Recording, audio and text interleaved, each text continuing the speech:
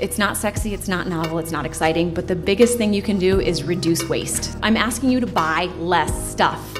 The stuff that you do buy, look at where it's coming from. Look at the social impacts of that. Look at the environmental impacts of that. Look at the financial impacts of that.